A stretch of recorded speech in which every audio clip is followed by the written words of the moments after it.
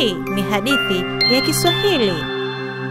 Msichana mvivu na msichana mwenye bidii. Kulikuwa na nyumba moja katika kijiji cha mbali. Ndani ya nyumba hiyo kulikuwa na bwana na mkewe. Kila mmoja wao alikuwa na mtoto kutoka ndoa zao za awali. Mwanamke alimpenda bintiye sana. Alimpa nguo mpya za kuvaa na hakuwahi kumwagiza afanye kazi yoyote. Bintiye akawa mvivu sana. Angekaa hapo siku nzima bila kufanya kitu na kujitamani tu. Kwa hali nyingine, yule mwanamke alimdhalilisha yule binti mwingine vibaya. Mbona umeketi hapa? Amka sasa hivi na ukaoshe nyumba. Lakini mama, niliosha nyumba leo asubuhi. Usijaribu kubishana na mimi. Fanya kile nimesema. Ndiyo mama. Mwanamke angemfanya afanye kazi zote bila yeye kulalamika. Angefanya kazi hiyo hiyo mara kwa mara bila kuchoka. Baba yake aliangalia yote. Moyo wake uliumwa sana, lakini hakuna lingine angelifanya. Baada ya muda, alidhoofika sana kutokana na ugonjwa. Mwanangu mpendwa, samahani sana. Sina kitu cha kukupa. La baba, usijilaumu. Umenipenda na kunijali maisha yangu yote. Ni zamu yangu sasa mimi kukutunza. Nitafanya kazi na kupata hela nyingi.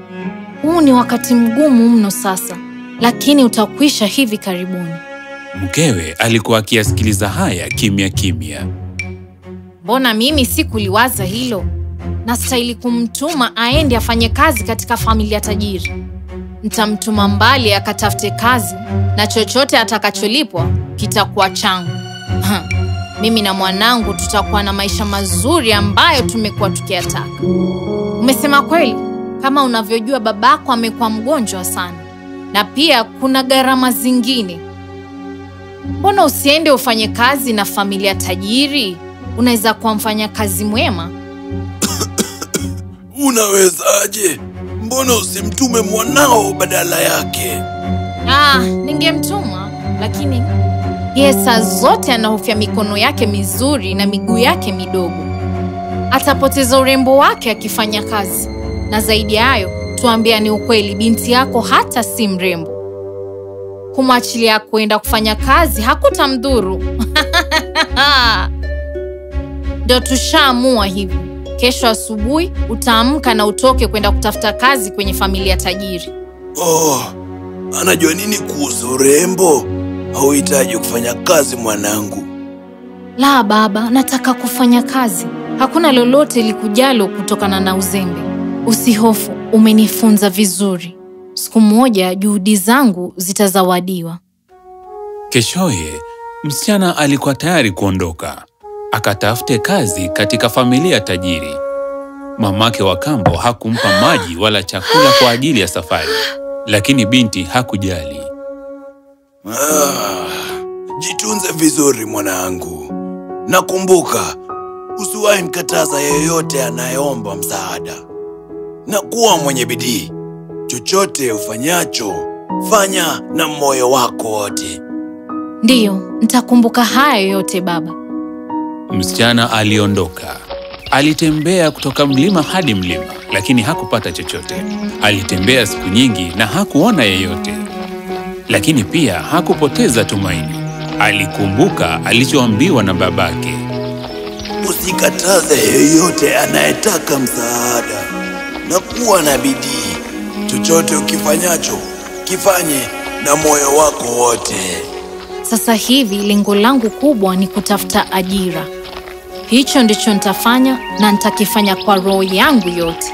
Bila kujali itachukua wakati gani, sitakufa moyo. Hapo mbele kidogo alikutana na mti unaoongea. Ulikuwa umekaukiwa kabisa. Ujambo binti, unaonekana waenda mahali. Utanisaidia kupunguza matawi yangu makavu. Nitakufanyia tendo jema baadaye. Bila shaka. Binti alipanda juu na kuvunja matawi yote makavu na mikono yake. Hakukoma mpaka akamaliza matawi yote makavu kwenye mti, na mti ukawa tayari kumea matawi mengine. Mti ulimshukuru na msichana akasonga mbele. Na hapo mbele kidogo akapata mzabibu unaokufa. Na hapo kando ya mzabibu kulikuwa na kijiko cha kushangaza. Mzabibu ulimwambia binti, "Ujambo, utapalilia mizizi yangu. Nitakufanyia jambo jema baada yake." Binti alichukua kijiko na kuanza kupalilia. Alipalilia na kupalilia hadi mikono yake ikaumia. Mikono yako lazima inauma. Ni sawa, itapona tu. Wewe ulikuwa unahitaji usaidizi na ni lazima ningekusaidia. Mzabibu ulimshukuru na binti akasonga mbele. Mbele kidogo, msichana alipatana na tanuri iliyovunjika. Nayo ilimuita, Binti mdogo, utaweza kuning'arisha na kuniosha. Nitakufanyia tendo jema baadaye. Msichana aliona kuwa tanuri ilikuwa na nyufa nyingi. Aliwaza kwa muda na kuleta matope akayachanganya kwa miguu yake. Alitumia matope hayo kuziba nyufa zote. Tanuri ikawa jipya tena kama zamani. Asante, lakini miguu na mikono yako imechafuka. Hilo sio tatizo, nitaosha tu na maji. Wewe ulikuwa unahitaji msaada na ni lazima ningekusaidia. Binti alitembea mbele na mbele kidogo alikutana na kisima kilichovunjika na kikasema naye, Habari. Unaweza chota maji yote yaliyokwama ili niweze kuwa msafi?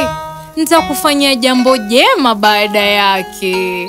Msichana alitoa maji yote yaliyokwama na kukiosha kisima kiwe safi. Nguo zako zimeharibika. Hilo sio shida, naweza ziosha. Ulikuwa unahitaji msaada na lazima ningekusaidia. Kisima kilimshukuru na binti akasonga mbele. Na mbele kidogo binti alisikia sauti kidogo. Ilikuwa ni mbwa. Mbwa alikuwa na matope na nywele zake ndefu. Utaninyoa nywele zangu na kwenda kuniosha hapo mtoni? Nitakufanyia jambo jema baada ya hapo. Na msichana akafanya hivyo. Mbwa akawa na furaha na afya. Alimshukuru sana binti. Msichana alijiosha mtoni na kusonga mbele. Kisha kukawa na giza. Alikaribia nyumba. Hapo paliishi vichimbakazi 7. Samahani kwa kukusumbua, lakini kuna giza nje. Je, naweza kulala hapa usiku wa leo? Kwani ulikuwa unaenda wapi? Mimi natafuta ajira. Oh, ni hivyo. Mbona basi usifanye kazi hapa? Kuna vyumba 7. Utahitajika kusafisha vyumba 6 kila siku. Lakini kumbuka, usiwahi kanyaga chumba cha 7. Tumeelewana? Nimefurahia. Asante, nitafanya ulivyosema. Na msichana akafanya hivyo. Aliamka kila siku kusafisha vyumba vyote 6. Hakuwahi angalia chumba cha 7. Mwaka ulipita na msichana alitengeneza hela nyingi. Alitaka kurudi nyumbani kwa babake mgonjwa. Kabla uondoke, tuambie, mbona hukuangalia chumba cha 7? Babangu alinifunza kufuata jukumu langu. Na kama nitakavyoishi hapa, jukumu langu hapa ni kuwatii nyinyi nyote. Tumefurahishwa sana na uaminifu wako mwanangu. Bidii yako imetufurahisha. Njoo nami, ni wakati wako wa kuzawadiwa. Vichimbakazi walimchukua msichana katika chumba cha 7. Hapo ndani palikuwa na dhahabu na sarafu za fedha. Nenda na ujirushe kwenye sarafu hizo. Chochote kitakachokunata ni chako. Binti alifanya alivyoagizwa. Alijisukuma ndani ya milima ya sarafu za dhahabu na pia milima ya sarafu za fedha. Aling'ara kama nyota vile sarafu zilikuwa zimemnata. Aliwaaga vichimbakazi na kuondoka. Akiwa njiani kurudi, alikutana na mbwa aliyemwosha. Mbwa alikuwa na lulu ndefu badala ya nywele. Njoo msichana, ulinisaidia nikiwa na shida. Njoo na uchukue lulu zozote unazotaka. Binti akafunga kamba za lulu mikononi, miguuni na hata shingoni. Alimshukuru mbwa na kuondoka. Mbele kidogo, alikutana na kisima alichokiosha. Njoo msichana, ulinisaidia nikiwa na shida. Njoo kunywe maji na ukate kiu chako. Hapo kulikuwa na vibuyu vingi karibu na kisima kwa ajili ya wasafiri. Binti alichukua kibuyu kakijaza maji na kunywa hadi akaridhika. Akashukuru kisima na kuondoka. Mbele kidogo alipatana na tanuri aliyoirekebisha. Njoo msichana, ulinisaidia nikiwa na shida. Njoo ule mkate huu na keki. Msichana alikula mpaka akaridhika na akambebea babake. Alishukuru tanuri na kuondoka. Mbele kidogo alikutana na mzabibu aliopalilia. Njoo msichana, ulinisaidia nikiwa na shida. Njoo na unywe hii divai. Na kwa hivyo binti akanywa alivyotaka na akampelekea kiasi babake. Alishukuru mzabibu na kuondoka. Mbele kidogo alikutana na mti aliousaidia. Mti ulikuwa kijani kabisa na ulikuwa na pea nyingi. Njoo msichana, ulinisaidia nikiwa na shida. Karibu na uchune njerege. Na kwa hivyo binti alikula alivyoweza na kumbebea babake kidogo. Alimshukuru na kuondoka. Aliporudi nyumbani, alikuwa na furaha kumwona babake. Hakuwa mgonjwa tena na alikuwa anamsubiri mlangoni. Alimkimbilia na kumkumbatia. Mama wa kambo alipofika, alishtuka kumwona mumewe akiwa na afya na binti yake akiwa tajiri. Alikuwa amefunikwa kutoka kichwa hadi wayoni na dhahabu, fedha na zaidi. Akimpuuza mkewe, baba alimkaribisha mwanawe nyumbani. Mama wa kambo aligundua kwamba mumewe hangemruhusu aweze kupata hata kitu. Mara akamuita mwanae na kumwagiza aende akatafute kazi katika familia ya kitajiri. Hebu nisikilize wewe. Nenda na uhakikishe unapata zaidi yake. Nina imani navyo. Yeye alipata lulu, wewe njoo na rubi. Binti aliaga na kuanza kutembea. Kabla hajafika mbali, alipatana na mti uliokaukiwa kabisa. Mti ulimwomba aukate matawi makavu na baadaye utamlipa kwa jema. Wachekesha. Siwezi chafua mikono yangu na uso wangu mrembo kukata matawi yako makavu, hata iwe nini. Akaendelea kutembea, na mbele kidogo alikutana na mzabibu unaokufa uliomwomba upalilie mizizi yake na kisha utamfanyia jema. Na hili jua lote linavyochoma, siwezi chafua mikono yangu na miguu yangu kwa ajili ya mizizi yako inayokufa, hata iweje. Akaendelea kutembea. Mbele kidogo alikutana na tanuri iliyovunjika. Ikamwomba irekebishe na baadaye itamfanyia jema. Nishakwambia siwezi chafua mikono yangu wala uso wangu, hata iwe nini.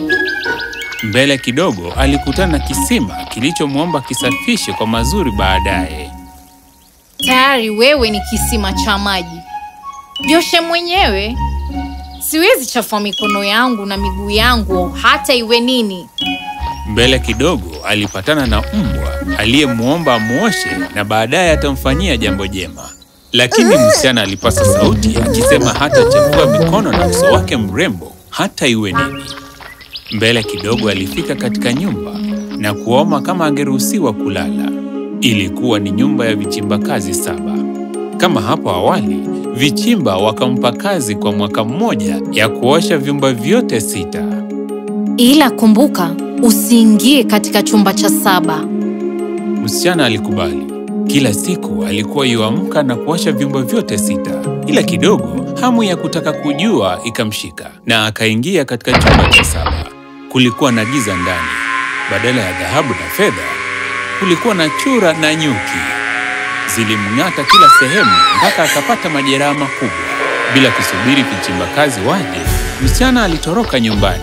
Akiwa njiani kurudi, alipatana na mbwa aliyefunikwa na lulu. Alimkimbiza kutoka nyuma, angalau apate kamba kidogo za lulu, lakini mbwa alitoroka. Mbele kidogo alikutana na kisima alichokataa kuosha. Alipoinama kuchota maji ya kukata kiu, maji yalishuka chini, mahali ambapo hangeyafikia. Mbele kidogo alikutana na tanuri alilokataa kutengeneza. Kulikuwa na mikate na keki karibu nayo, lakini binti alivyojaribu kushika mkate, tanuri ilimchoma. Mbele kidogo alikutana na mzabibu aliokataa kupalilia. Alikuwa na kiu, lakini mzabibu haukumruhusu kunywa divai. Mbele kidogo alikutana na mti aliokataa kusaidia. Ulikuwa umejaa majani na matunda, Lakini alipojaribu kuchuna, mti ukawa mrefu hadi hangefikia. Kisha msichana akaenda zake. Kule nyumbani, mama alikuwa amesimama mlangoni akitamani kuona dhahabu nyingi na rubi, ila mwanawe alirejea akiwa na majeraha na nguo zake zikiwa chafu. Waona sasa, uvivu haulipi chochote. Ni moyo mnyenyekevu na mwaminifu tu unaozawadiwa. Hauna nafasi katika nyumba yangu tena. Lazima uondoke. Mwanamke na bintiye waliondoka nyumbani. Baba na bintiye mwenye bidii waliishi kwa furaha milele daima.